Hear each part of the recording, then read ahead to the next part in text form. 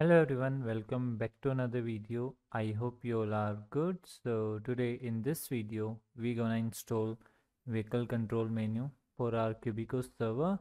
So if you like this script, please make sure to subscribe to our channel and share it with your friends. And if you have any other suggestion for the next video, please make sure to comment down and let's get started. So I will provide you the link in description box. So you have to just go there and simply download this. After downloading, we have to just open this file and copy it. Then we have to just paste it in our resources and simply just rename it. We have to copy this script name BL vehicle menu and simply come to server again and do refresh, ensure, and the script name. So our script is started, and now let me just revive myself and get in the vehicle. Okay, after installing the script and like how you can use it, so for this you have to simply type slash vehicle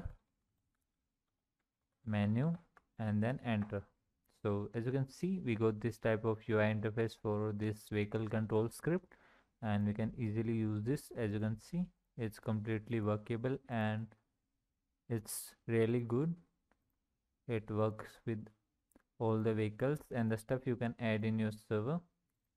And right here we have the window system as well, so you can up down the windows from here, as you can see easily, and the UI is completely great. So as you can see, we can change the shade and all of this stuff we can do easily right here.